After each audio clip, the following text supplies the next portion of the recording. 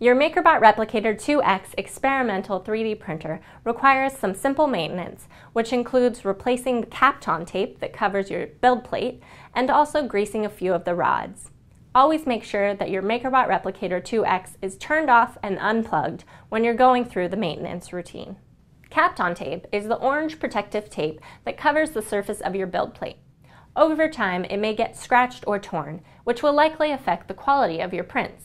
When this happens, you'll need to apply a new sheet of Kapton tape. Begin by peeling off the old tape and discarding it. Now take out one of the die-cut sheets of Kapton tape that came in your customer kit. Peel back the plastic backing on one of the shorter edges of the sheet, about 1/4 of an inch. Lay the exposed bit of Kapton tape along one of the short sides of the bit. Now peel off the plastic backing bit by bit while smoothing the newly exposed Kapton tape. Use the tape applicator from your customer kit to add pressure and remove bubbles. When the Kapton tape is applied as smoothly as possible, fold the edges down over the build plate. It's a good idea to wipe down your build plate with a clean, lint-free rag between every print.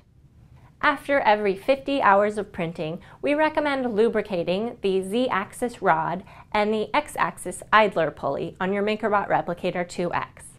Take a very small amount of the PTFE-based grease that came in your bag of accessories and use a gloved finger to work the grease into the threads. The X-axis idler pulley is located here on the left side of your machine.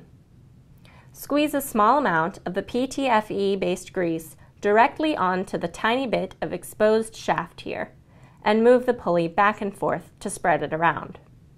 If you encounter anything unexpected while operating your MakerBot Replicator 2X experimental 3D printer, be sure to contact our expert support team by emailing support@makerbot.com. They're available Monday through Saturday, 9 a.m. to 6 p.m. Eastern Time.